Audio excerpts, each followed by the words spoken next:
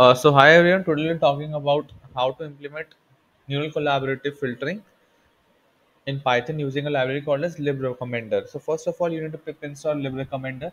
After that, we will be importing some important libraries, NumPy, Pandas for loading our data set. Now we will be importing some functions from libreco also. Libreco is representing librecommender only. That is random split for splitting out test train and evaluation data set that we'll be using later on. Dataset pure. So dataset pure is helps us in building out a proper format for training out librecommender models. Dataset pure is being used because this is pure collaborative filtering. If we would have been using some other method which would be using additional features and not just the interaction of user items, then we would have been using dataset pure.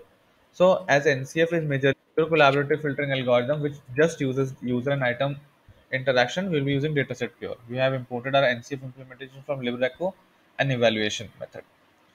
Second is I would be reading out a CSV that contains movie lens reviews from user for given movies. Now, one thing to remember is that any dataset that you should train using libreco should have four major columns: user, item, label, and timestamp. So user item you must have got. Label is basically either the rating or the implicit feedback. In case of implicit feedback, this column would be one, and timestamp is usual timestamp. You can't rename these columns. This column should have the same name. So do remember this. I've read the starting 1 lakh entries from movie lens for my just for the reference purposes, but you should be loading the whole data set. Now, using the random spread function that we've imported from libreco, we will be getting a three dataset: train data, evaluation data, that is the validation dataset, and test dataset, which we have divided in the ratio 0.8, 0.1, 0.1.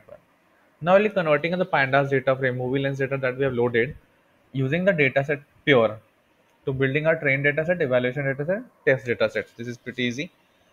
Now we will be configuring the NCF part. So NCF function, you can see that we have multiple hyperparameters to tune. So I will talking about them one by one. So first one is the task equals to rating. So eventually, if you're using explicit feedback, it is suggested that you should be using task equals to rating. Else, if you are using implicit feedback, you should be using task equals to ranking, right? Date. So there are two options: rating and ranking. Data info equals to basically it is meta information that we got during building a trained data set, as you can see here, data set info. So it is nothing but total number of users, total number of items, that's all. Loss type that we are using is cross entropy. Embedding size that we'll be generating for user and item is 16. Number of epochs, learning rate, batch size. I think this is something that is very common for deep learning architectures. The next step is fitting up the NCF model. So we're using a training data set. Negative sampling is set to false because for rating, when we are using explicit data set, this parameter has to be false. If you would have been using ranking, this would have been true. Evaluation data set we have set as evaluation data set, and metric is that we are using is cross entropy, as I mentioned earlier. Now we are evaluating the whole model. Model equals to NCF, data equals to test data set, negative sampling equals to false because as I told rating, so it would always be false. Metric is equal to loss. Now for implicit feedback, metrics like precision at the rate k, recall at the rate k, and could have been used.